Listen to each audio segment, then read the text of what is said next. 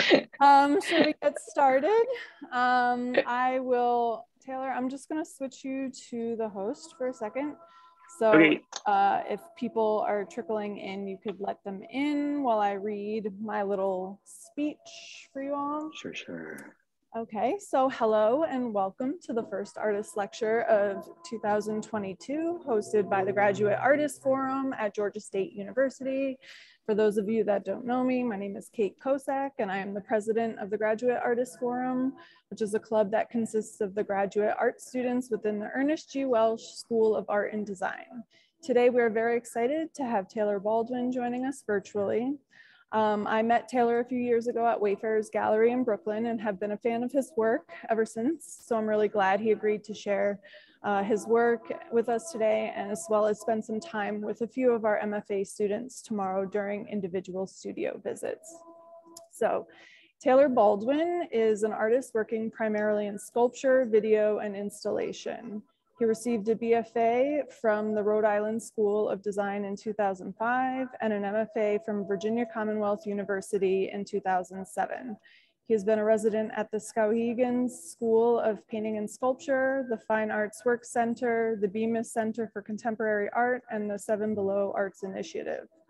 Baldwin has presented solo exhibitions at Wayfarers Gallery in Brooklyn, New York, Connor Contemporary Gallery in Washington, D.C., Land of Tomorrow Gallery in Louisville, Kentucky, Vox Populai in Philadelphia, Pennsylvania, and has participated in group exhibitions at the Queens Museum of Art in Queens, New York, Tucson Museum of Contemporary Art in Tucson, Arizona, the Virginia Museum of Contemporary Art in Norfolk, Virginia, the Kentucky Museum of Arts and Crafts in Louisville, Kentucky, and the Zürcher Gallery in Manhattan, New York.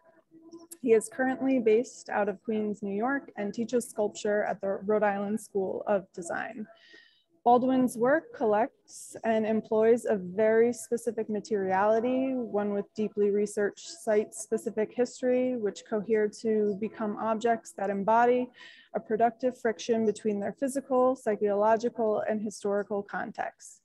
Through these practices, he pursues objects, image, and ideas that sit on the edge of making and unmaking, barely clinging to coherence. So if you have any questions for Taylor throughout the presentation, please type it into the chat and we'll go through them in order during our Q&A section. And then we can unmute you at the time if you want to ask Taylor personally. But everyone should already be muted.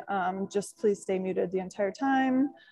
So without further ado, I'll turn the mic over to you, Taylor, and you can just make me back to host and I will let stragglers in. Amazing.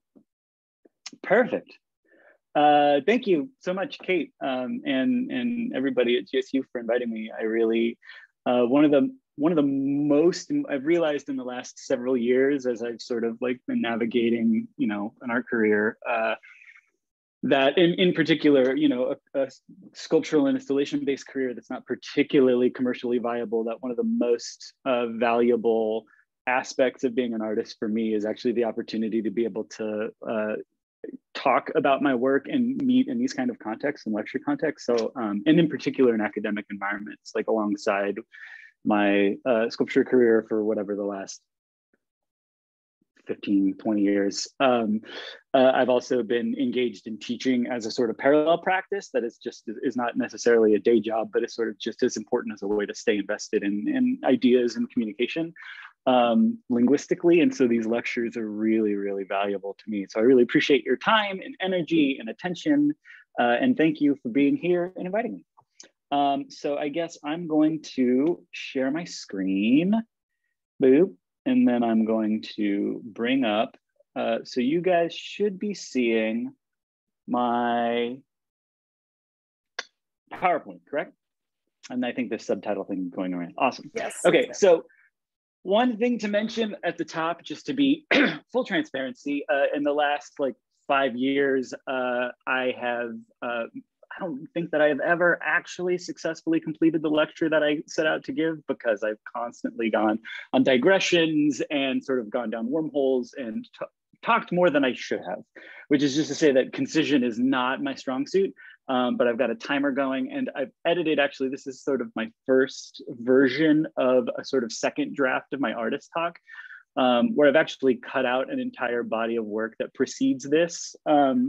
That is, several sculptures and installations deep. But, suffice to say, today I'm gonna go through, I might run out of time, but hopefully it'll be useful and interesting. I might need to cut things as I go, but I'll sort of gauge where people are at as I go. But primarily what I want to do today also is something new where I'm going to be showing you guys a single body of work and then a current body of ongoing work. So this body of work that we're about to look at is complete, and it sort of culminated in an exhibition in 2017. And then ever since then, I've been working on another body of work. And that sort of has, that is currently, I'm actually literally about to have the first exhibition sort of in this body of work on Saturday. So I'm or a week from Saturday. So I'm in the midst of sort of this big show prep. And so I haven't actually done this before where I've shown work that's sort of in progress, but over the last 15 years, I've been working in a way where I will build up a series of sculptures and objects over the course of 3 to 4 years and then tour them in a series of exhibitions around the country, maybe more like a musician than a traditional artist, where you build up a body of work and then tour it rather than make a body of work for exhibition once and then, either sale or storage. And so that model has meant that I will show and reshow sculptures over the course of 3 years, slowly building to sort of the final iteration of all of that work. And so what I'm going to do is start with this, sort of second to most recent body of work and then go on from there.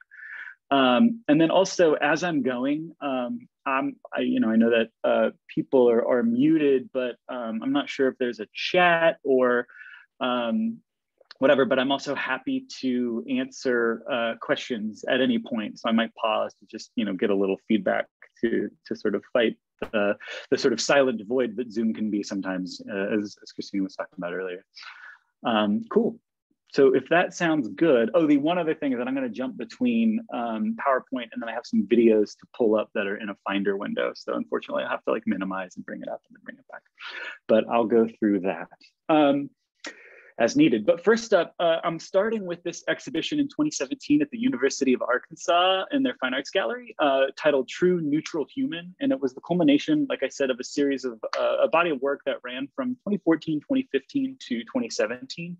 And there were the primary sort of mode of all of this work. It was composed of 3 to 5 works of sculpture that I made over the course of this 2-year period of time. And all of the works involved in some way mining sort of traditions or strategies of divination and traditions and strategies of trying to sort of ways of predicting the future. And so before I jump too far into that, I'll show, actually one thing to also mention at the top before I get started is that since graduating from graduate school in 2007 from VCU, ever since my thesis work, moving forward, I worked in a way where I was sort of slowly cultivating a studio practice where I only worked with materials that were salvaged or borrowed, bartered for, reclaimed, reused, stolen, or in some way acquired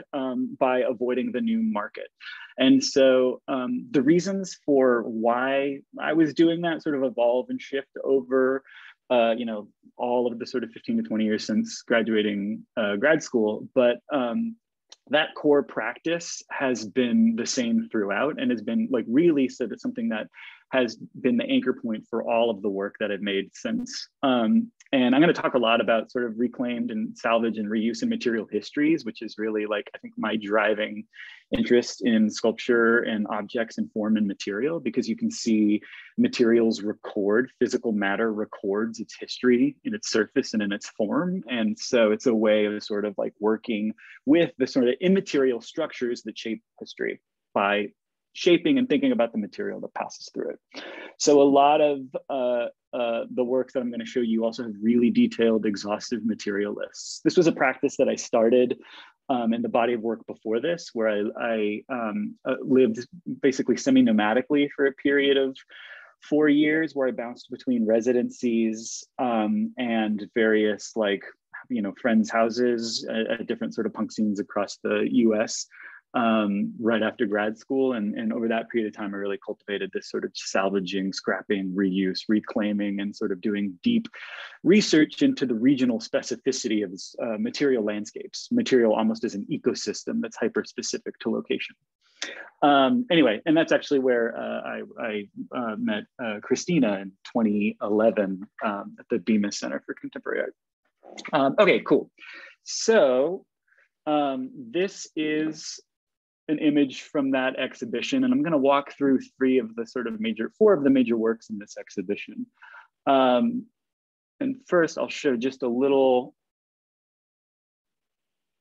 See, just to get this video mode running, this was a really quick slideshow that I made for this exhibition.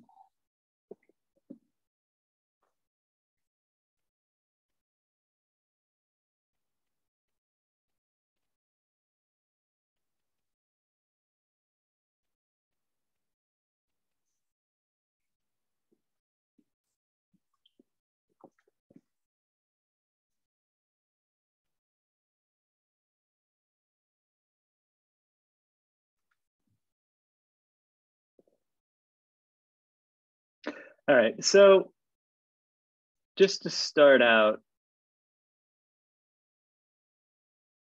the first work that I'm going to show you in this is actually a work that preceded. It's the first thing in this body of work that it's a video work actually that finished in 2014 titled "The Body," and I believe I have this video actually in the. There we go. Yeah.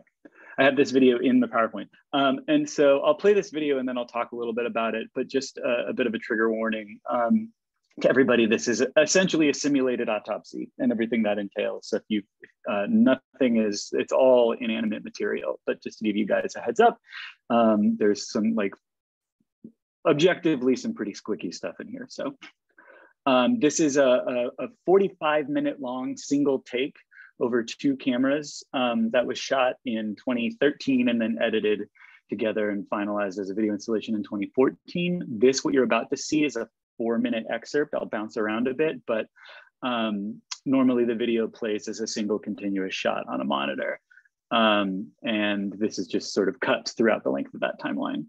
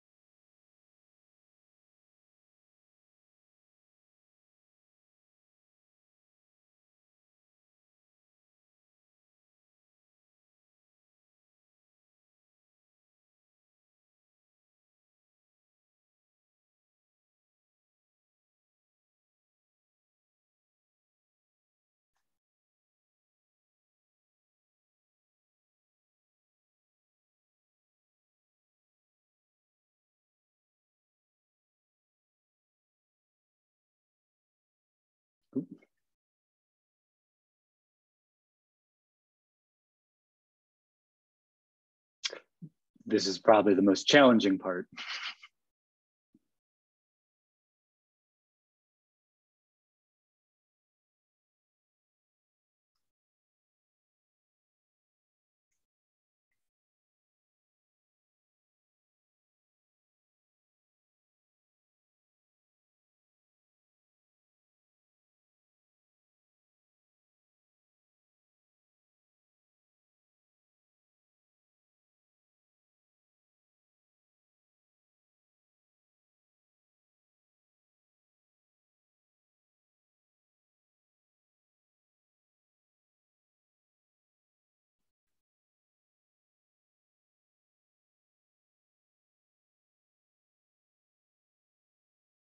Oh, sorry, I jumped ahead sooner than I meant to, but that's fine. That was essentially the end. And so one of the things that, the reason why I like starting with this for this body of work in particular, I mean, besides it being the very first work, is that it because of the sort of, it was the first time that I had ever made an object for anything other than the human eye. It was being made for a camera.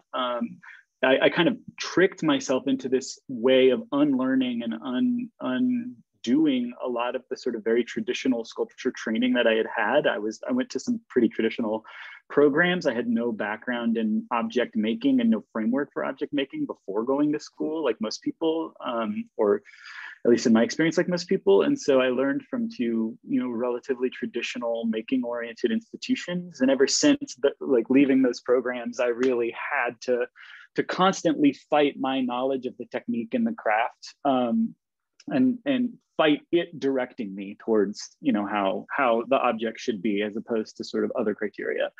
And I made this work at a residency with 65 other people in the woods. This was made at the Skowhegan Painting and Sculpture in rural Maine. And it's 65 people from wildly divergent backgrounds. And so for the, not necessarily the first time, but I really was in a place where my particular framework for making things wasn't being reinforced by everybody else around me or by the institution. And it was really being challenged. And there was an abnormal number of cinematographers and filmmakers at that residency that year. And so I was surrounded by all these people who were thinking about things in terms of image and moving image, which was really different than my experience prior to that, in particular at VCU, which is a really sculpture making oriented school in a town that has sort of a disproportionate number of sculptors per capita just because of the program there. And so all of a sudden I was in this position where a lot of the normal frameworks I would use for making an object were suspended because it only had to last as long as it needed to be recorded by the camera, and it only needed to look a certain way from a certain angle because the perspective was locked and the materials didn't have to stand up to the sort of criteria of lasting beyond the moment. And also it was a moment where I was working at a really frenetic pace because I was working on a film production schedule rather than an object production schedule, which is not, I work slowly, I work methodically, sort of naturally. And so those challenges were really useful because I had recruited a lot of these filmmakers to sort of volunteer. We were doing a skill share where I was helping out with their projects, they were helping out with mine. And so I had to work to their schedule and I had to work to the sort of pacing of a prop object rather than a sculptural object. So what that meant is that this object came together really, really quickly. And it came together in a way where I was able to do things like use paint and motor oil and vegetable shortening. And because we were in the woods in the middle of nowhere, it was really just sort of like scramble to find whatever material I could from whatever sources I could. And so I was like getting vegetable shortening from the kitchen and talking to the cooks, be like, what kind of materials do you have that I could use that are, let me do whatever. Like the heart is, just latex gloves filled with paint wrapped in like a sort of onion bag mesh, and like Afghans and carpet foam. And this is stretch wrap and raw clay and motor oil is in there, sand, the eyes are just balloons filled with oops paint from the hardware store. It was all material that I could get, as cheaply or for free as possible. And it really wound up being this weird sort of community effort. But one of the most useful things about it was, and that ultimately came into play in the rest of the work that I'm going to show you. And one of the reasons why I'm showing you this now is because it also forced me into a position to work where I wasn't doing what I was used to doing, which was considering the experience of looking at the object as the primary thing that shapes what the object is. It was actually like, oh, I have to imagine making an object for video. I'm actually suspending myself into this different experience that isn't my own in order to make an object that's shaped by that. And I actually wasn't thinking about what the object looked like. It was more how it operated, what it did, building it from the inside out thoroughly around a stolen plastic skeleton that I took from the drawing. They have a drawing still life room. And so it was entirely based around this other perspective that wasn't my own. And I wasn't thinking primarily about the sort of aesthetic connotations of the object itself. I was thinking about the logic of making from the inside out in inhabiting this other belief system. And that wound up being really, really useful later on. Which, you know, is kind of nascent here, but then winds up becoming really like central later on. But just to show you, you know, the sort of all of these other perspectives and vantage points on this object that were totally locked out because it was a video. It's a really simple thing, and I might be belaboring this, but at least because I had a pretty like traditional background, that really like blew my fragile little mind. But one of the things that became really fascinating too was that as this project was happening, everybody at the residency kept asking like, so when's the performance? And I was like, it's not a performance, I'm making a video. They're like, but when is the performance gonna happen? And I was like, there's no performance, I'm just making the object, and I'm gonna open the object up and film it. And they're like, okay, when are you doing the thing? And I refused to tell people because I was wildly uncomfortable with performance. But eventually, like it was this barn studio, and by the time we wound up filming it, which I did with the help of a bunch of other filmmakers, and we built these elaborate rigs that sort of suspended the cameras and suspended the sort of boom mics to record really sort of microtonal, like close-up, high fidelity sound. Everybody wound up, you know, standing around outside and watching it, and it wound up becoming a performance, whether I planned it or not. But it was, you know, sort of wound up mimicking surgery theater. But it was really this sort of like shift in framework and perspective that wound up becoming sort of the most important element later on. The idea that I had to inhabit a different belief system in order to shape the object. And so moving on, these next three works are the works that are sort of central to this body of work, and that are primarily shaped around thinking about modes of divination and modes of predicting the future. And so for each of these three works, sort of what I learned from that video work, I carried forward, you know, that was sort of a byproduct and an accident.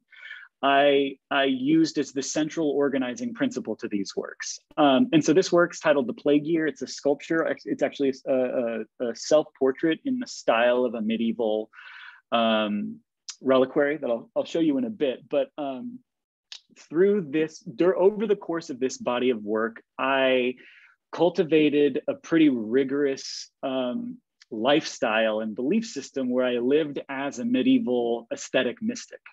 And I did before entering, what that means is I essentially lived according to a number of like rules and strictures that were set down at different moments of crisis, different moments of civilizational crisis, where people were sort of essentially weighing existential levels of you know, risk of annihilation or self-annihilation. And there's this weird tendency across you know, sort of what we refer to as dark ages, but different moments where civilization shrank and contracted. There was one at the turn of the, you know, at the 400s BC, there was one in the Byzantine era, and there was one in medieval era that's probably the most well known. And at all of these moments of quote unquote dark ages, where sort of society and civilization recedes and collapses, there are very strong spiritual movements around aestheticism, monasticism, and mysticism that are based around essentially isolation. And so one of the things that prompted this, and it's kind of weird to talk about now, but I think it's kind of essential for these works. But one of the things that prompted this work was sort of initiated by and spanned one of the moments of just situationally sort of the deepest depression that I had ever experienced, for me personally, and was sort of rooted in that. And one of my ways through that was to sort of think about, and it was a moment where I was sort of profoundly isolated in my own life, and was thinking about thinking about these moments of contemplating annihilation, you know, and what that meant at a civilizational level and at a personal level. And I was doing a lot of reading about different sort of monastic aesthetic monk figures, essentially, from different points in history that were contemplating the same thing, essentially rejection or denial of self. So what I wound up doing was, over the course of the 3 months that I made this sculpture, I lived as an aesthetic monk. I built my I built a living scenario into my studio building, which was in a warehouse alone. And over the course of this entire work, and I'll go back to that other page in a second, but over the course of this entire work, I didn't talk to another person. I tried to limit my exposure to other people as much as possible. Outside of going to the grocery store, I pretty much didn't see or talk to anybody. I didn't engage in language. I didn't speak, I didn't read, I didn't listen to anything that had language in it. I engaged in a practice that sort of mirrored, I'll show you in a bit, but mirrored, going to these, the rules for the Byzantine icon painter that came out of a similar moment where there was an entire civilization that had a civil war about whether or not you could depict divinity.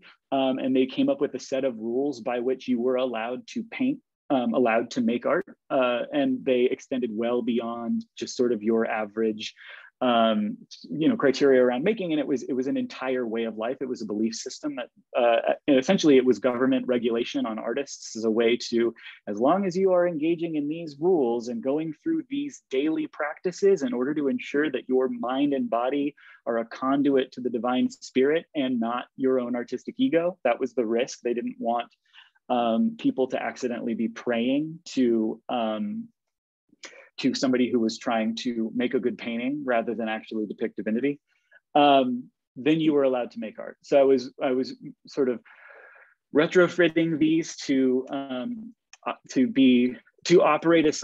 essentially operate in my current context, and then I would essentially do all of these practices and engage in ecstatic musical performance.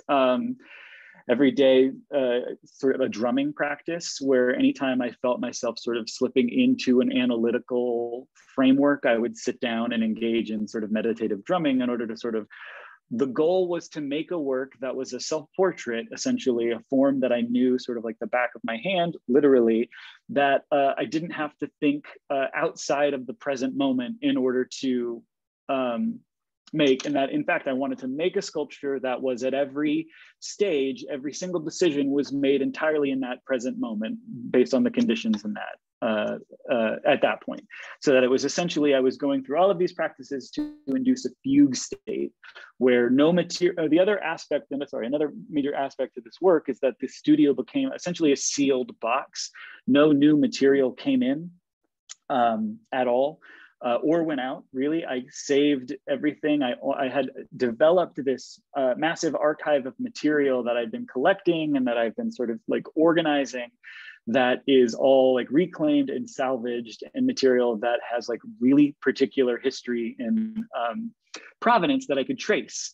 And so the goal was to sort of put myself in at the sort of really edge, as much as I could, the edge of psychology in this sort of fugue state.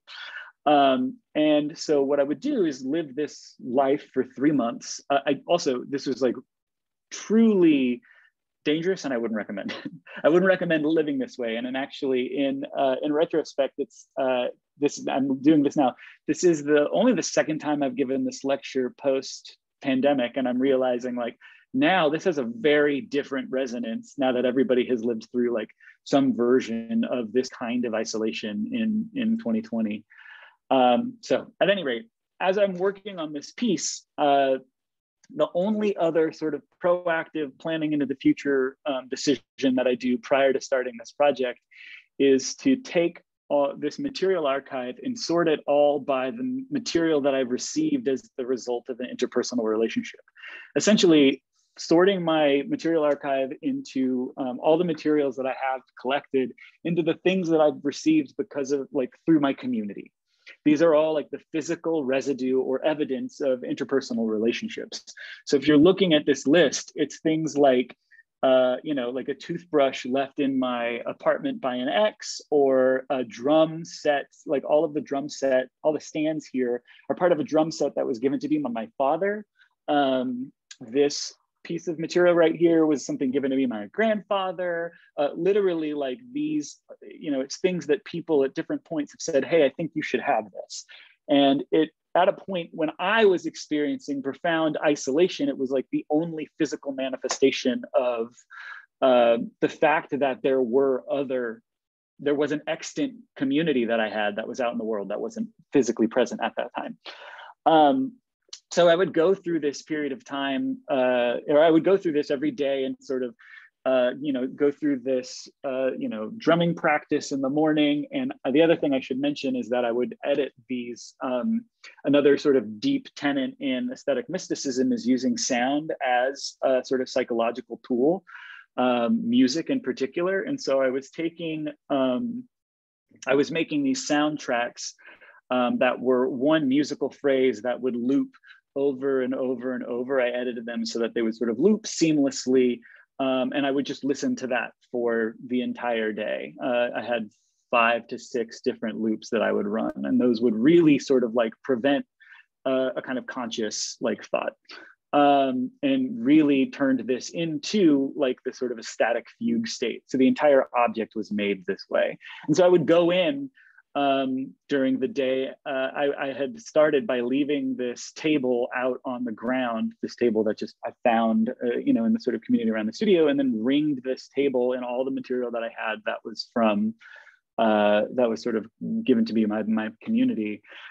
And then I would do all these practices that I would sort of send me into this fugue state. And then it would really be this weird like experience of sort of coming to at the end of the day, almost as if I had made this entire, major moves in the sculpture entirely by chance. And so I had made these decisions that were totally and completely blind to the sentimental or historical context, and that were only reacting to, this material like operates, does the contour that I need just enough to sort of suggest the figure. And then all of a sudden I would sort of come to, and it was like someone else had made this object, and all of a sudden I was seeing all these things that were arranged from my my sort of like personal community that like let them be there.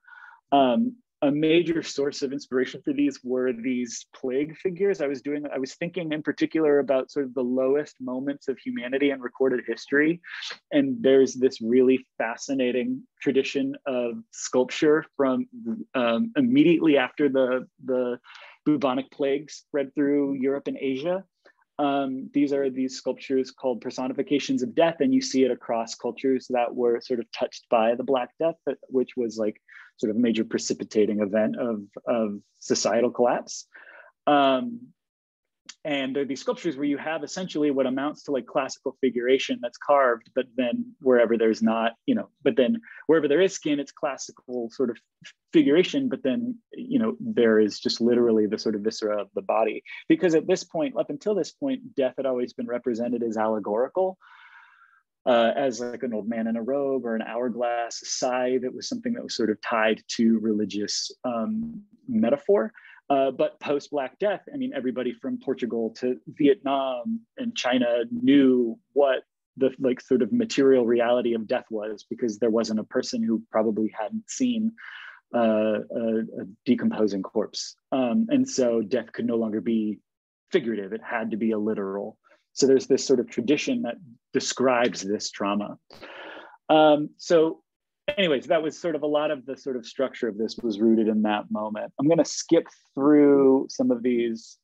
Are there any questions about this work?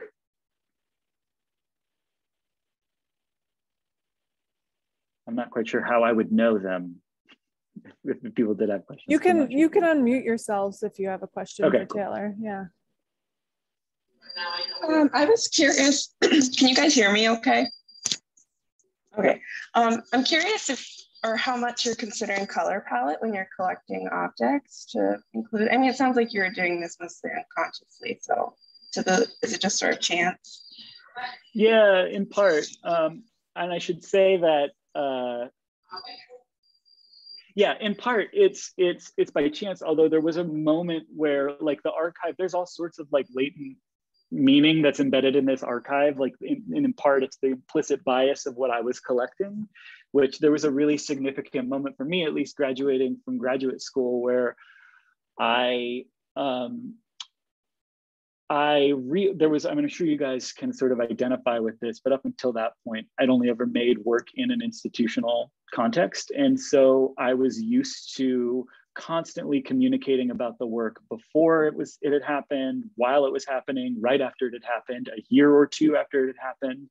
And I had totally internalized a sort of really pretty wicked like justification criteria where like I had to understand the sort of content and meaning behind a decision in order to make it, rather, you know, before I could make it. I had to be able to explain it to myself, in part so that I was anticipating the next faculty or, you know, other grad student who came in that I would then have to explain why I was doing something to, because like institutions are, you know, you're kind of going there in part to be at the center of this like panopticon machine that just gives you attention, and you internalize that attention. You constantly think about how you're going to communicate about this. But there's a really particular kind of idea that if you put the pressure of justification on it, before it's really like, it's had time to sort of grow out of a fragile infancy, it'll collapse. Whereas later, if you give it some time for you to not understand it and you don't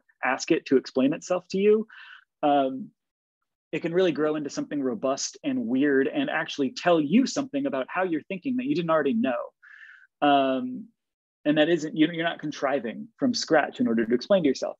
One of those for me was color. So everything in grad school, you know, I would sort of, color is something that oftentimes like defies that kind of linguistic justification or like that, you know, an analytic framework, because it operates at a sensory level and an emotional level. And for me, at least, at the level of pleasure. And pleasure became a really important layer in the work post grad school that I couldn't describe while I was in grad school. Right. So like if I found myself being really attracted to these sort of like hot pink or like really keyed up high saturation colors, and I couldn't understand or articulate why outside of I like it. And for me, I had learned that I like it was a sign that the reason wasn't enough and I couldn't do it.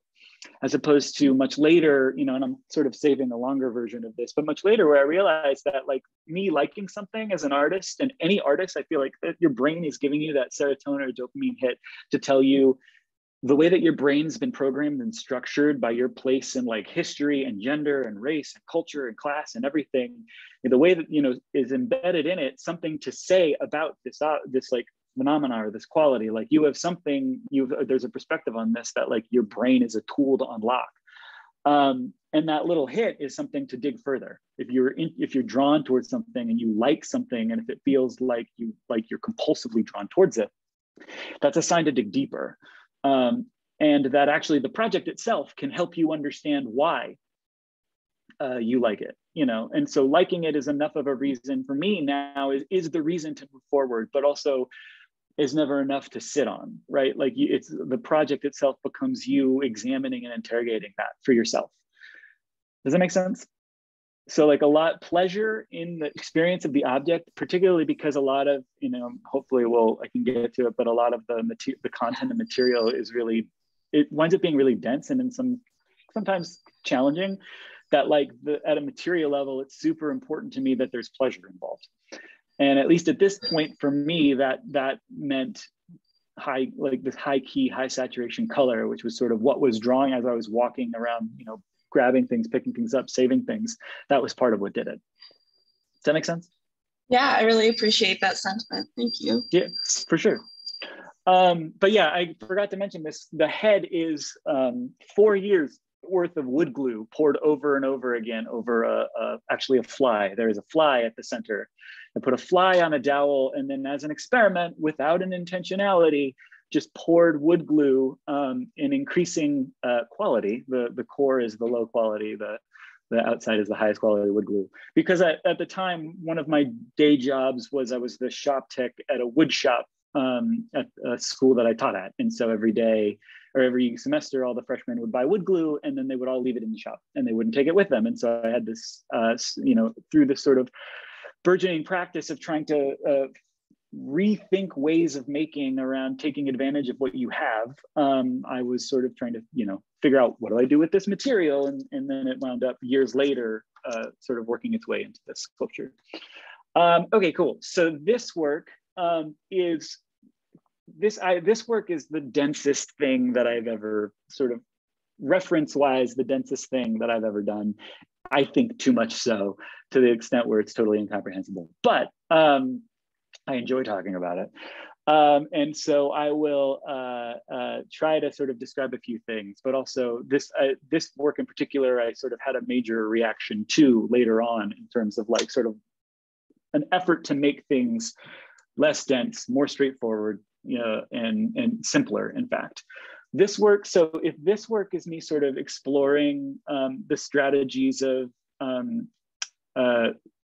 religious, spiritual, or mystic prophecy, in order to sort of divine the future and sort of constructing a life based around that belief and let the object just be a sort of byproduct of that belief. This in particular is me, I started to get really interested in financial markets as a mode of divination and future prediction, and in particular futures markets. And so this work's titled The Oracle. It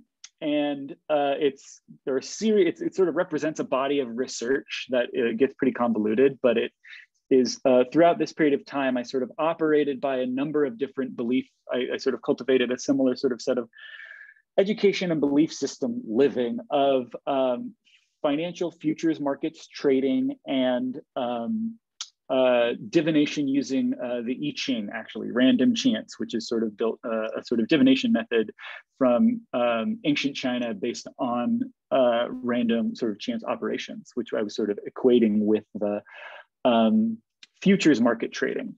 So as part of this project, actually, before I talk about the references, I will show you a video of this work because there's a sort of kinetic element in this work.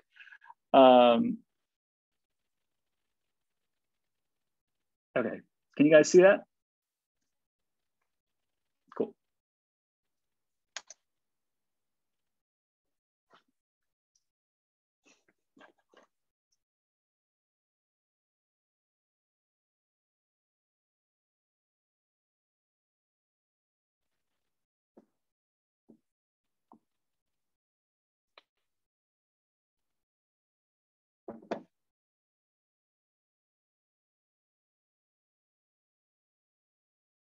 So when you walk in, you hear that sound. It's a 40-minute long audio track that sort of pulses in and out. And that audio track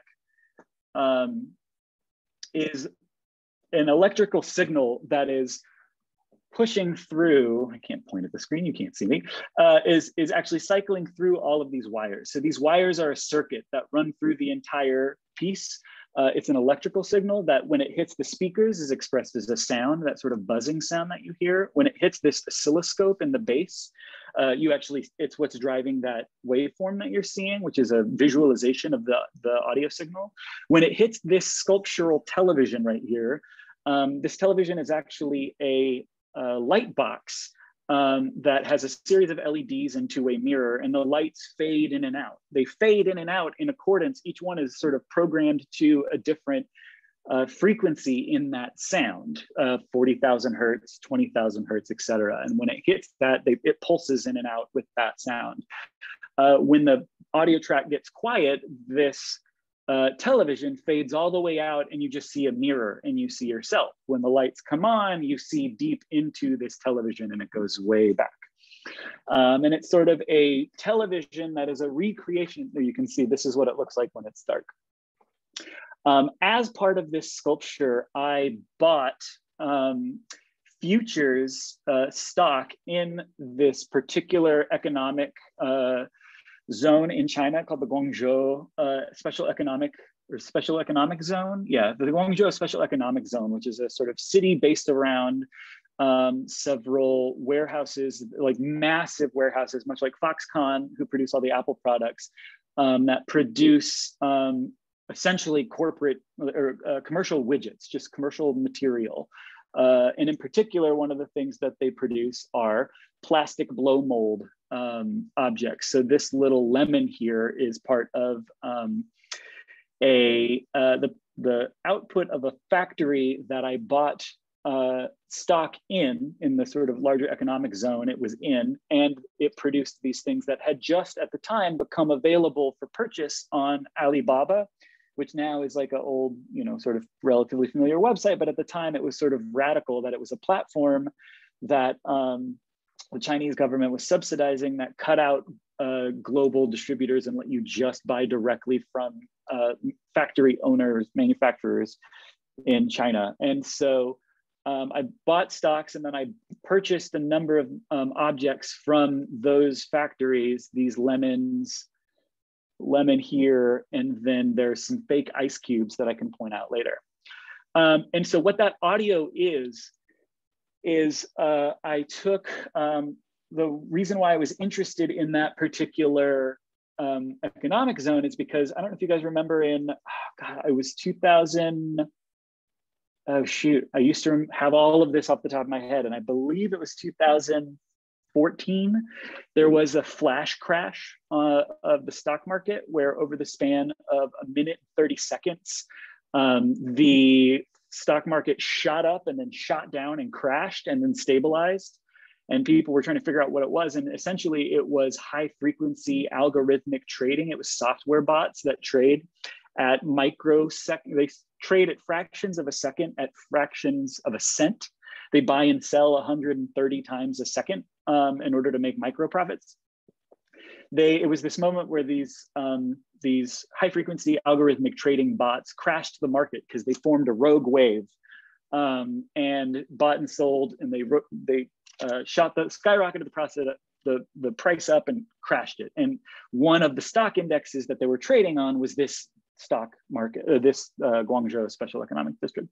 And so the sound, when I was reading about that, I realized that buying and selling at 130 times a second is a waveform. And as like, positive, negative, just like an audio waveform. And in fact, 130 times a second is in the audible frequency. So a lot of this project started as me hearing about that and thinking about the futures market and speculation on divining the future through finances. And I took that sound, and let me see if I can find the image, took that sound. This is an image from those algorithmic trading where they crashed the market. I took that waveform from the bots trading and actually plugged it into an audio program to create that sound. So that sound that you're hearing is actually the sound of the market, which Taylor, at the time, we couldn't hear the sound in your video. Oh, really? Yeah. Okay, so it has to do with like when you share your screen, you have to like click optimize for screen sharing or something like that. So you might have to stop the share and then reshare and see those options. Oh, got it. That's terrible. Okay, so stop the share. And then try to share again, and a dialogue should like pop up and say like, or there's like two check share boxes. Sound. Yeah. There you go. Bing bong. Okay, how about this? Can you hear this? Okay, so the video has sound, but actually I'll play the video again.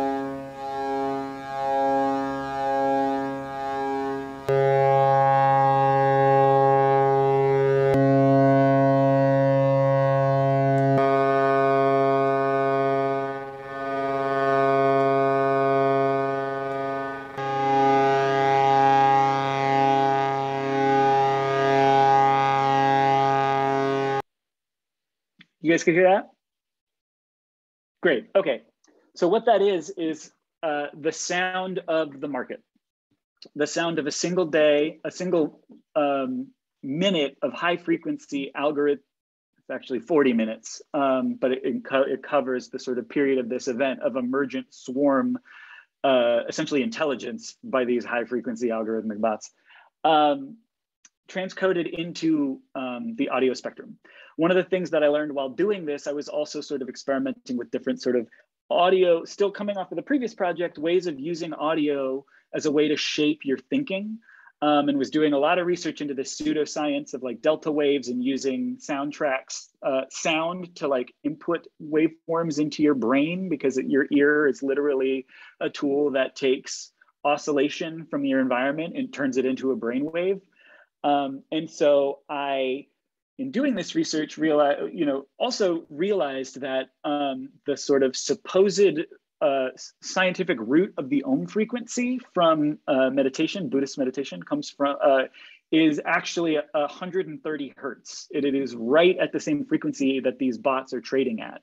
And so through this audio process called convolution, or just a physical process of audio, if you mix two waveforms together where their values are the same, they cancel each other out if you invert one. And so what this audio is actually, and you can see it in the waveform here, is actually everywhere where the audio drops out and flickers like that is exactly where the market and the ohm frequency align. And so throughout the entirety of this work, I am playing this track that you're hearing. It's a 40-minute track, and every day as I'm working on it, I'm listening to it on a loop. And you can actually see it in this. If you can see the way that this waveform down here is moving through the other waveform, that is the ohm frequency moving through the market. Anyway, okay. Does that like make sort of relative sense, at least as much as it's possible? Cool. So anyways, this serves as the site of research. I use this sort of like this moment in history and the sort of intersecting sites of Guangzhou Special Economic District and the stock exchange and the history of sort of exchange and flow between these moments as a way, or these places, New York and Guangzhou, as a way of thinking about exchange and belief systems. And so as part of that, over the course of this work, I start also letting my decision-making process on this work be dictated by the I Ching, and in particular using the I Ching, translations of the I Ching into English. The I Ching being a signal, a source, a text used for divining the future for ancient Chinese rulers starting in the 4th century BC, well before China was sort of a singular construct that it is now. And it's a text that includes translation as an essential element of its text. So it's been like, it was written in the 4th century BC, and then in the 2nd century AD, Confucius wrote commentary that is now baked into the text. And you can, there are roughly 25 to 30 different English translations of it. So over the course of this work, thinking about sort of exchange of transmission of a signal between East and West, I collected, I was traveling a lot. I would go to every used bookstore in every city or every place that I was in and collect every translation and copy of the I Ching that I could find, and used it as a way to sort of essentially direct. I would consult it for advice. It's also referred to as the Oracle traditionally, which is where the title of this comes from. I would consult it for strategies for continuing on this project. And so I would throw you can throw coins. So I would throw coins every morning to divine the future. As I'm also doing this, I'm also using data visualization techniques to sort of organize the sort of principles in this work. So one of the things about financial news and financial markets is that there's also this sort of deep history of data visualization as a way of trying to sort of parse otherwise incomprehensible signals. This is from CNBC. You guys were pretty familiar with the sort of like the visual construction of sort of financial news, the aesthetic regimen of it, which is sort of one more of power than it is of explanation. That is sort of the basic principle of this. And so actually, as this was going on, I started getting deeper and deeper into researching data visualization, and and the way that it's used as a sort of like tool in financial markets and financial news, and realized that the sort of like godfather of data visualization techniques in schools teaches in Boston, and I was in Providence at the time, and actually ran seminars on data visualization. So I went and took his course on data visualization and used those tools in order to make this sort of like abstracted and comprehensible version of data visualization to sort of try to describe this market. And in particular, this is where it really gets off into the weeds. So I'm gonna really try to make this like as quick as possible, because it really, winds up just turning into noise at a certain point. But the beginning of data visualization, in a traditional contemporary sense, in the way that it's used now, was started in the 1860s in France. There's this as I was doing this research, all of these super nerdy data visualizers are obsessed with this first iteration of multiple data sets being described visually by Charles Menard, where he tries to describe Napoleon's march on Moscow, which again was another moment of sort of a conflict between, cross continent that was similar to this sort of circuit that was happening between the futures market, except this was between France and Moscow, but it's a sort of similar circuit. And this is the first time where multiple data sets, in this case, 6 different data sets are being described in one graphic, like location, size of his army, temperature. But I was struck that this is sort of this moment where essentially what he's trying to describe is the significant loss of life. This is the size of like Napoleon's army leaving to Moscow, and this is the size coming back. And it's essentially depicting 500,000 people dying. I'm trying to describe the enormity of that. And one of the things that data visualizers like to do is they constantly remake this graphic over and over and over again as this weird fetish object. And so that is actually the graphic, it's a history of data visualization in this piece. It's the original Charles Menard map, and then every single one subsequently after that. I'm going to try to move forward because it's getting more and more complex, but a lot of these objects in the work are also different objects that come from different moments on the circuit that this sort of like loop happens, right? So these are, a lot of these objects are coming from the different economic zones that were represented by the stock. I was then tracking, like as it went day by day, how it did in terms of in the futures market and its value, and then sort of encoding that value into the work. And then also the library of I Ching translations that I was using. Oh, right, the last thing, these are the different sort of marks on the I Ching. When you throw the I Ching, it gives you a graphic representation that you can then look up in the book that then advises you on how to sort of respond to whatever question you're asking it. But it operates as these series of lines and dashes and different coordination. And one of the things that, and then the final, at the end of the work, I threw a final iteration, a final question to ask about the future of this work, and then cast it in the top of, so it's the sort of there permanently in this resin pool. And then the answer is written on the back of it. And in particular, one of the things that I asked it as I was going about this, there's also, I was researching the history of the Silk Road as another moment of a circuit across sort of Europe and Asia and into, across Europe and Asia that sort of represented this same circuit. And do any of you guys know Otzi the Iceman? Have you heard about this figure? Otzi the Iceman's a Neolithic, essentially in the 90s, some climbers in the Italian Alps found a body frozen in the glacier. They thought it and took it out, and it turned out to be a Neolithic hunter that had been frozen in this glacier for 15,000 years. And the sort of conventional wisdom is that he was actually a sort of nomadic hunter who was essentially working through this same circuit that tracked along what would later become the Silk Road. And one of the fascinating things about this figure, so basically his head, a recreation of his head is embedded in the side of the speaker. The speaker is also sort of retrofitted. It was a speaker that I found salvaged on the street outside of my studio one day and sort of made its way into the work. And so it's a recreation of a bust of Otzi. And one of the things, sort of the recent discoveries about Otzi, is that he had all of these tattoos across his body that were all falling in line with the sort of graphic representation from the I Ching, or similar to it, but also these were sort of stick and poke tattoos done with ash and water that were over, the best sort of scholarship at this point says that they were sort of maps towards a medical practice, something like acupuncture. And these were all tattoos that were over sites of chronic injury. And so one of the things, as a sort of connection to all of this, his head goes into the sort of, a bust of him goes into the base of the sculpture in this sort of infinity mirror box.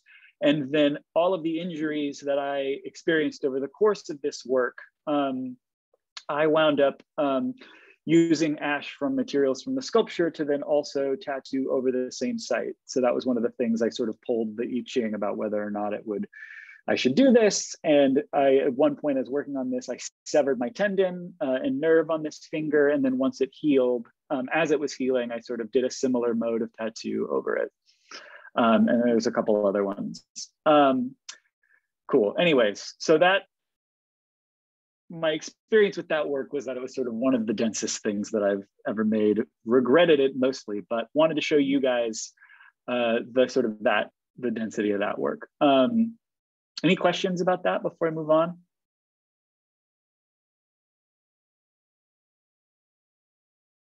Cool. All right, so the next one, this is the sort of last one in this body of work that I'll show you guys, and this one thankfully is faster to sort of describe. But this is a work titled The Haruspex. Does anybody know what haruspicy is or what a haruspex is? No? It's a strategy of divination. Nice. It's a strategy of divination that is it sort of expresses itself across cultures in ancient sort of prehistoric era in particular, that we've got a lot of references to from ancient Etruscan and Assyrian and Babylonian era, but it's basically the practice of divining the future by reading animal entrails, in particular, like livers of sheep or of birds in particular. The person who told Caesar, like, beware the Ides of March was his Haruspex, who read a bird liver and then told him this period of time is not auspicious for you. And so over the course of this work, essentially this work is a recreation of a wandering albatross made entirely out of material that's been salvaged from different sites of climate, like small scale regional, but sites of climate devastation or emergency. So in particular, I was in Vermont when there was catastrophic floods in Lake Champlain and collected a lot of material there. I was at the Fine Arts Work Center in Provincetown, Massachusetts, and collected a lot of the plastic detritus that was sort of coming off of international shipping lanes. There were a number of boat fleets that had been wrecked in hurricanes that I gathered the sort of plexiglass windows to in the coast of Massachusetts from whale watching fleets, that the wings are made out of plexiglass from these boats that had been wrecked in sort of catastrophic hurricanes. All of these sort of small moments, relatively speaking small in that they weren't Katrina level, climate disasters, but also nonetheless like sort of the everyday climate disasters of sort of creeping climate change. And so this is a recreation of the body of a wandering albatross, which is the sort of world's largest bird, thinking that, okay, I'm going to sort of enact this reading of a bird liver, teach myself this practice of haruspicy, of divination, this ancient practice, and then read this bird liver to sort of, if you're going to, some kind of a dumb thought, like if you're going to ask the biggest question about the future and the unknown, thinking about climate change and ecological collapse, then it needs to be the biggest bird. So I sort of made this body from the inside out, including the organs, out of all of this material that had been touched by ecological devastation, and then pulled out the livers and sort of tried to figure out a way that I could read them.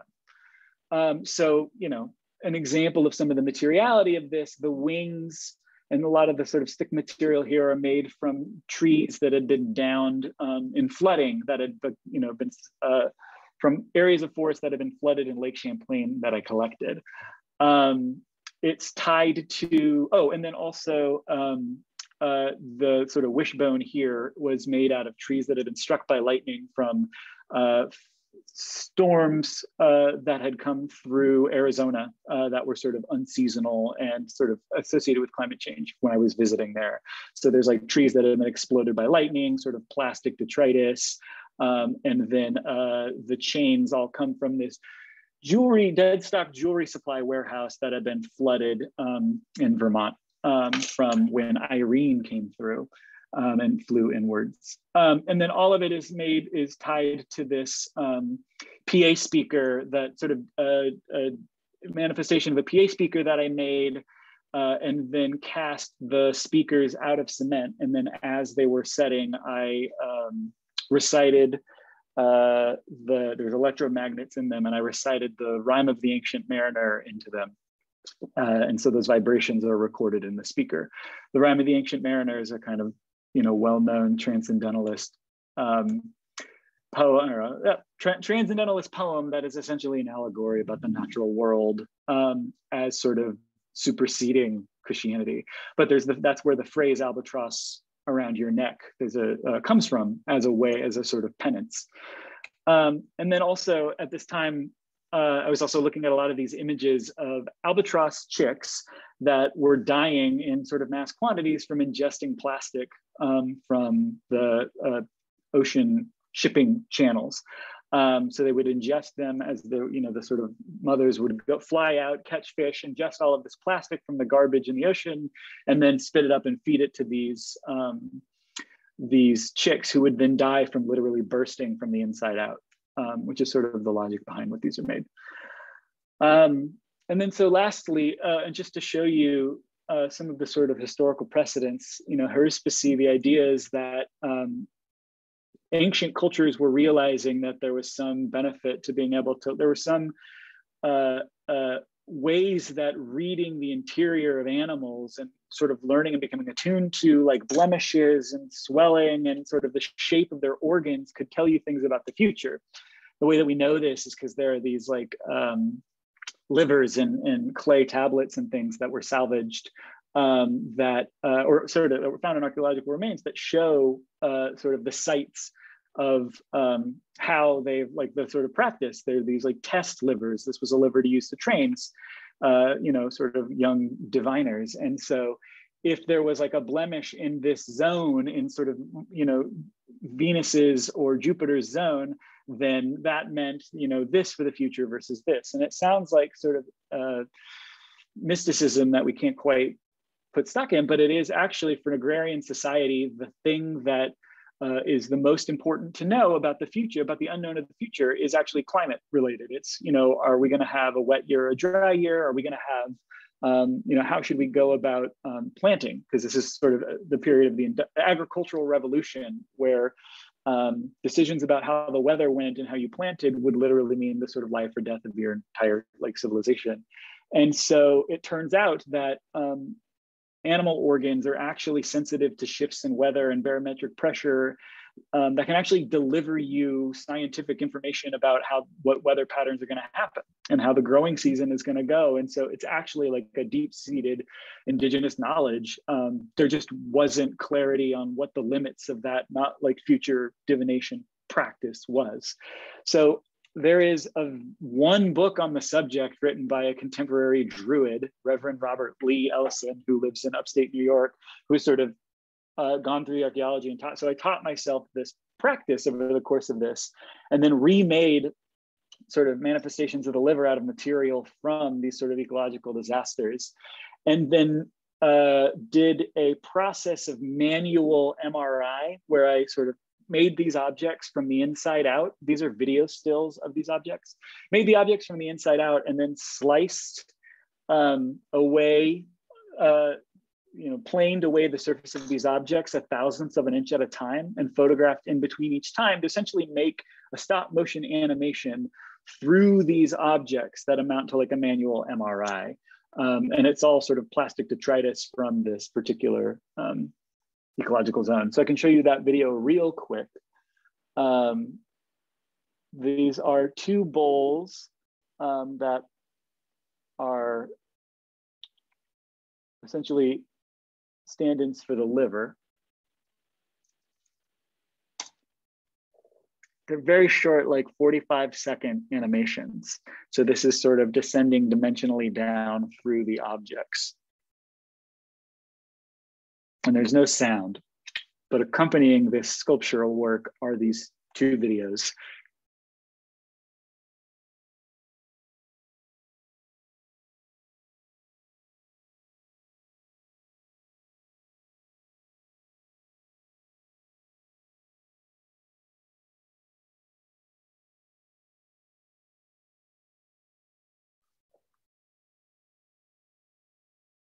And I'll just sort of screen through real quick just to give you a sense. And then these are just on an infinite loop backwards and forwards so that they're sort of perpetually showing you their interior. And then the other one,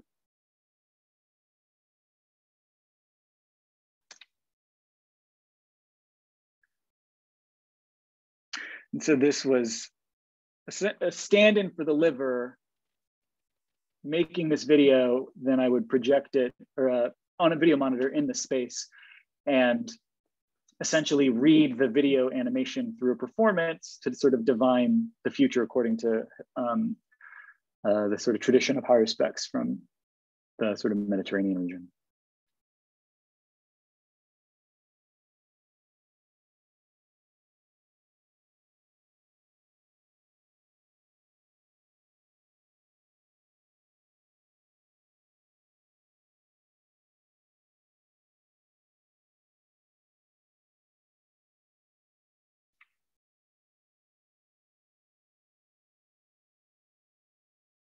You can see there's moments where sort of like forms fade in into legibility and then out of legibility. Like this is, I don't know if you can tell, this is like the side of sunglasses. There's like a clip to a backpack that's sort of a familiar form, and bottle caps, and a lot of the kind of things that you would find in the Gulf Stream. So I'll scroll through this. Again, it fades in and out as a sort of investigation into the interiority of this. Taylor, got it. We're at 5:15 now. Yeah, that is it. Oh, that's the it. That's it. That's the end. Oh, I thought you had. Well, there's another. They were thinking of showing another body of work, but we can, given that we're over time. Yeah. I mean, I don't know if you want to scroll through some stuff and then just allow for, if people have questions you want to pop in. I know. Yeah, totally. Parker wrote something in the chat, but he actually just had to leave. He was in the room with me. But yeah, if anybody has questions for Taylor that wants to just unmute yourself. And yeah. I have a question. Taylor, I was just wondering if you could speak to what draws you to use these like ancient, like rooted in the past technologies for divination. Like, what's that? What is it that's like pulling you to use these things today? Because you're presenting them in such an interesting way. And yeah, that's my question. Yeah, I mean, I think that in particular,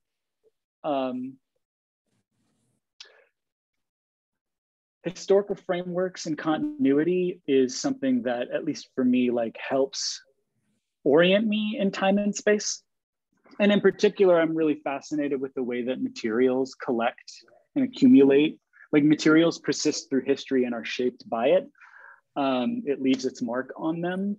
And so the way that those, like reading materials and thinking about sort of the long, deep geologic history of materials becomes something that, at least early on in my practice, really helped me like understand and like anchor myself in it. And so looking to history for those kinds of things as a way to sort of like superimpose and filter contemporary experience through it helps me to like frame and situate. There was a moment, I think there was the question about color.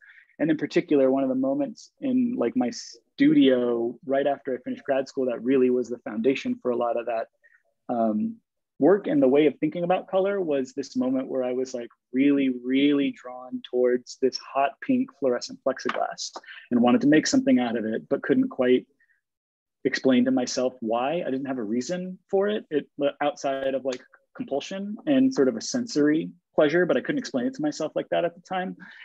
And it was the one time where it was the first time where I just let myself, I was about to make something out of it and then I stopped myself. And I stopped myself because I was like, well, I can't do it because I don't have a reason for it other than just liking the color, and that's not enough. And so I'm gonna wait. And then I realized like, wait, no one is gonna see this. I am in a warehouse alone. It's the middle of the night. There's no professor, there's no other grad school. Nobody else is gonna come through here. And in fact, I probably couldn't get somebody in here if I wanted to, let alone like, sort of against my wishes. Like I can let myself do this. And it was through letting myself do that and then thinking through like, why am I compelled by this material? Like, what is it? I started thinking about doing research and thinking, the project became a platform for me to think about like, oh, well, actually this color of material is so keyed up and so like tapping into our sort of like evolutionary monkey brain that's prone towards, you know, being compulsively drawn towards color, because it didn't exist prior to like 1961. And why not? Was because the petrochemical industry and technology hadn't sort of developed to it's a new technology. It's a technology that's new to geologic history, that can produce a color that wasn't like, that was only rarely possible through natural, you know, selection, if at all. And what is that like petrochemical material? Like it is that, and you know, doing that research into like, oh, it is actually like, how is this possible? It is actually the dead bodies of like massive algal blooms from, you know, prehistoric oceans that evolved before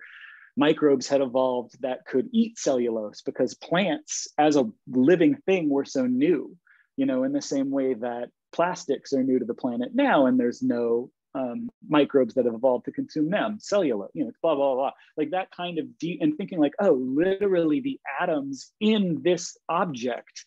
Like if I think about the physical reality of their history and passage through time, like it actually helps describe this to me. And the work that I was making at the time wound up becoming kind of primarily about that atomic history of the materials.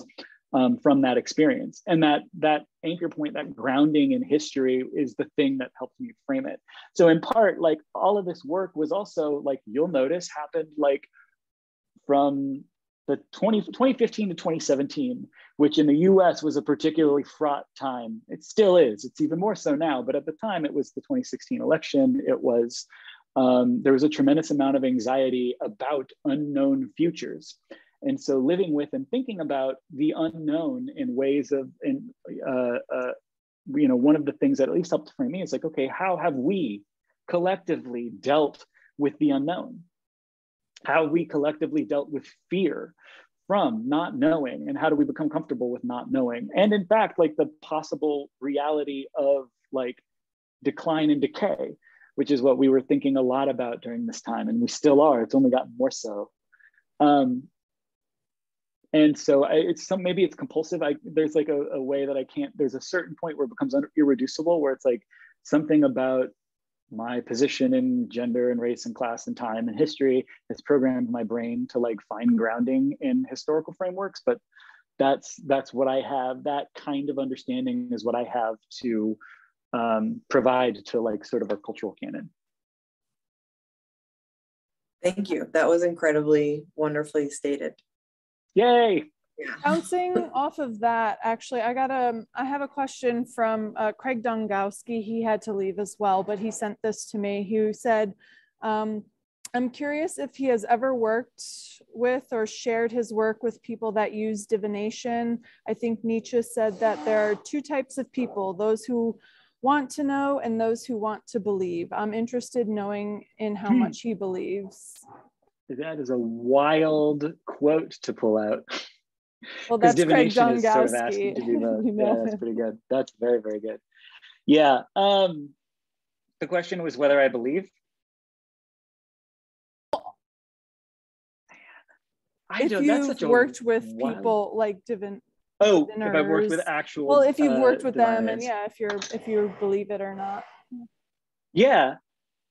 The harder question to answer is whether I believe it. Because I feel like one of the things that you have to do as an artist is get your brain to be or at least what I became really interested in this project is really, and you guys probably identify with this in grad school, is like really be able to question what feels irreducible and concrete and break it into its constituent pieces, and then question that and break it into its constituent pieces. And so much of being an artist, I feel like, is experimenting with occupying perspectives and shifting perspectives constantly, like truly like inhabiting one framework and then fully extricating yourself and inhabiting a different one, to the point where it became like, and it was maybe kind of over this period that I feel like increasingly convinced over this course of work, and also just the way that American culture, which I'm situated in, is operating, is that it is entirely possible to work your way towards any kind of belief given the right context.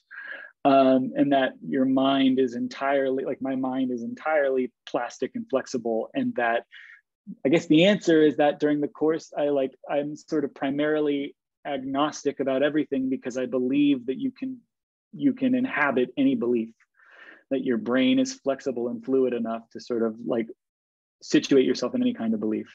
As I was working on this project, many of these projects, I mean, I have a number of people in my life sort of already incidentally who engage in different kinds of divination, whether it's sort of financial trading, futures trading, in economics, or, you know, I have some friends who are practicing shamans from different traditions.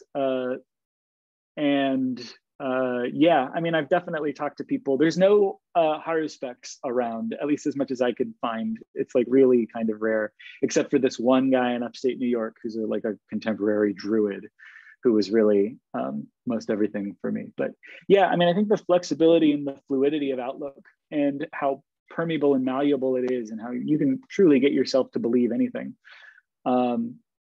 It's funny because just in talking about this now, I'm realizing the connection of that with sort of, you know, the kind of mass fugue state that can happen and that has happened, and the mass sort of like diverging in belief structures that's happened in the US. That was happening, that the roots were sort of coming to fruit during exactly this period of time, you know, that this work was being made. Which is wild, that connection. I mean, I am a firm believer that like our brains are texts that are shaped by culture, the culture that we're situated in. And that, you know, a lot of my job, or in a lot of what I believe sort of the artist's job is, or can be, is to sort of like extract all of the things that are in your brain that you don't know are there, that culture put there through your sort of social programming. And sort of embed them in objects that you're making to then read as texts outside of you, to understand, like, you know, the larger culture around you. The subject of some of this work in some ways winds up being autobiographical or coming from my life, but not because that's the end goal, is to sort of just describe that, but because it's actually essential to dredge that stuff up to see what lives there. And I feel like even, you know, ideas of inherent bias, the things that, you know, sort of culture puts in our brains that we don't know is there, that we didn't decide goes there, sort of falls in line with that way of thinking. And then it's up to us to sort of pull that out and read it in order to report on our you know, sort of unique niche and culture and perspective in our culture and society. Cool. For sure, yeah. Also, so Parker was wondering, I mean, he had to jump off, but he was wondering, and I'm actually curious about this too, what type of information or abstract do you normally provide with the audience, with like, especially for the oracle, since it's so dense? Yeah, man, that thing. The material list, first and foremost, I'm super interested in using the material list as almost as a mode of poetry. In the past, I've used footnotes to material list. I kind of stopped doing that for various reasons, but in an earlier body of work, I would footnote every entry into the material list. And then in the footnote, it would describe some salient information about its provenance or history, or how it came to be in the work, and how that origin inflected the meaning. But I would always put that information, and still do put that information, in a zine form, along with sort of drawings and other ephemera that sort of relate to the work that I provide at every exhibition, so that there's some way, one, so that it's not the sort of primary, like, didactic driver of meaning in the work. If it's on the wall, I feel like you can sort of run into this experience where it feels like required understanding in order to, you know, experience the work, which I'm actually much more interested in, and sort of devoted to the sort of physical, phenomenological sensation of the work and experience of it in real time as being the sort of primary framework for everything. I don't want someone to feel the experience of looking at something and then looking at the materialist and then thinking, oh, I didn't get it and now I do. Like, I love it when it can explicate and deepen and sort of enliven and lengthen the tail of the work as it sort of flips and mutates and changes in your mind, when you realize that, like, oh, this is made out of this, and this material is extinct heart pine, and this material is like a fossilized ocean floor, etc. So the materialist is a big part of it. Also, I've really in particular tried to engage in non-commercial exhibition settings where there's a different kind of engagement by the artist. And in particular, I've tried to do a lot of recently in the last 4 or 5 years, shows at colleges and universities where my role is sort of more engaged than being than just being the object, where I can come and do lectures, where I can come and do studio visits and work, and it becomes more of a social environment as well. So like the other answer is actually lectures. Like a lot of times, the last like 4 sort of significant exhibitions that I've had have had some form of lecture engagement associated with them as part of the programming. Yeah. And then, but yeah, zines in particular, I think it's really important that, especially if the work is for sale, that then there are free zines that anybody can take with them too. So that the sort of like hierarchy of being able to take work home with you is not exclusively commercial. I mean, it ultimately is, and I have real qualms about having work for sale, period. For my own reasons, I don't necessarily blame anybody for doing that, but for my own sort of frameworks, and it feels weird. So if it ever is for sale, there has to be a free zine with sort of reproductions of original artwork in it. That's really cool. Does anybody else have questions? Just chime in.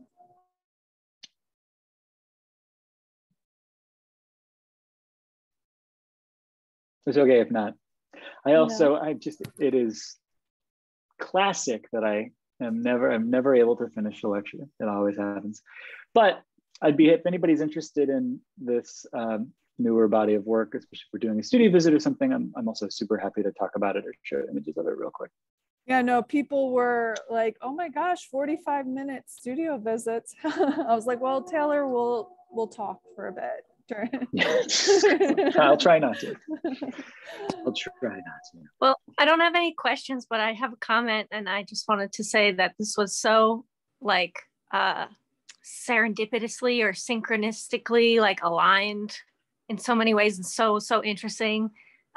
Just in general, to hear about your work and hear you talk about your work, and for you to be so mindful of us as a graduate student audience to almost tailor the talk to us. And oh yeah, for sure.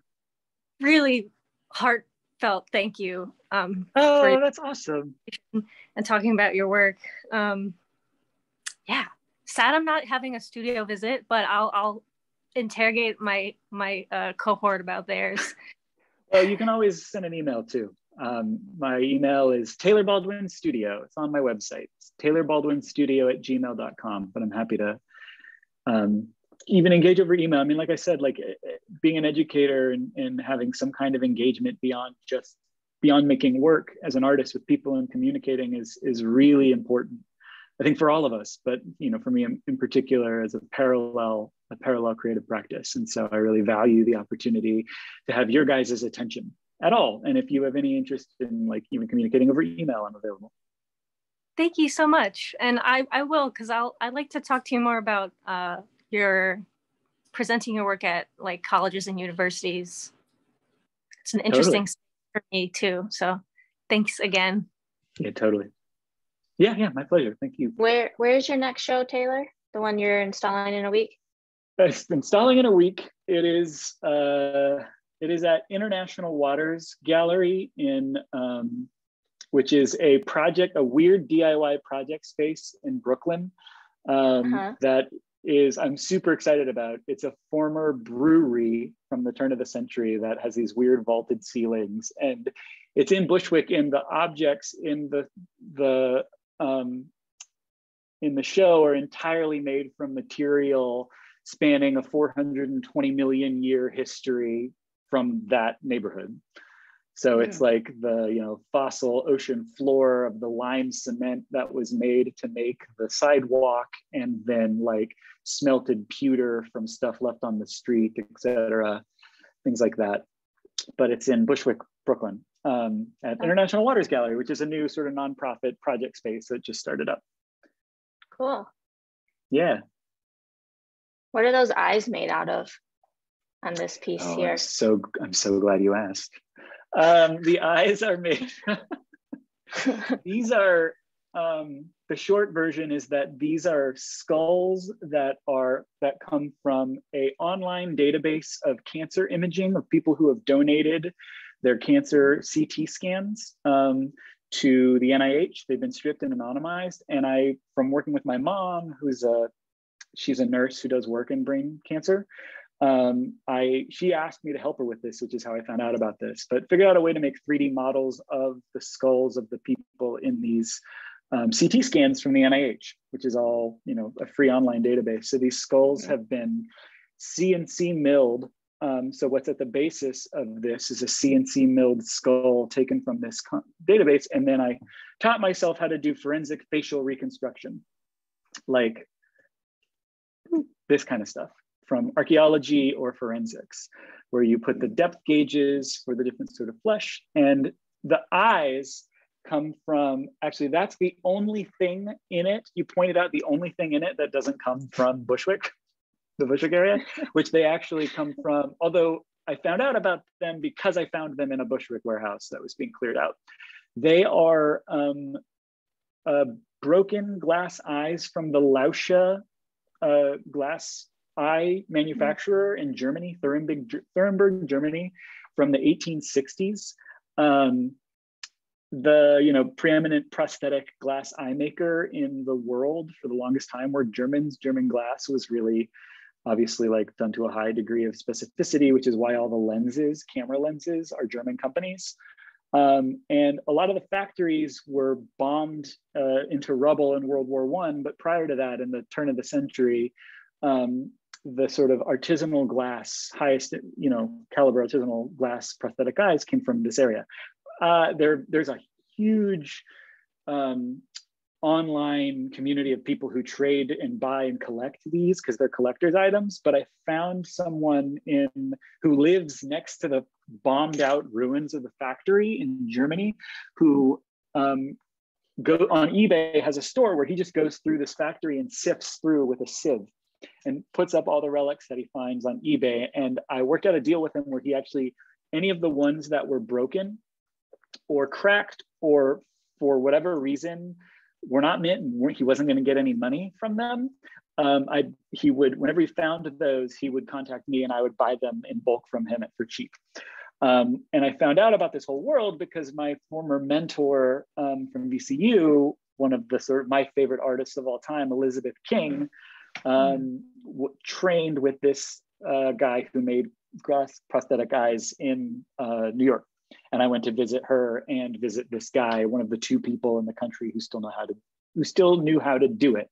And he had a broken one in his collection that he gave to me. Wow. It's like this deep history of lamp working and glass eyes.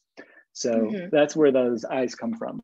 Was sort of this guy in suburban Queens who, in his basement, is one of the few people who still knows how to do the really tiny, the art right. of making prosthetic eyes to match a glass eye to the, peanut area. Anyway.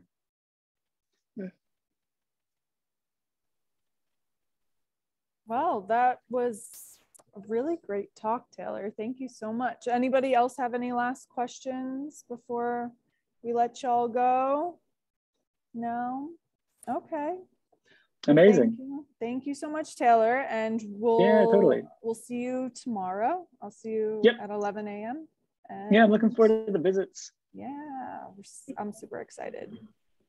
Awesome. Thanks, everybody. I appreciate it. Thank you. Everyone. Bye. Have a good night. Thank you. Good night.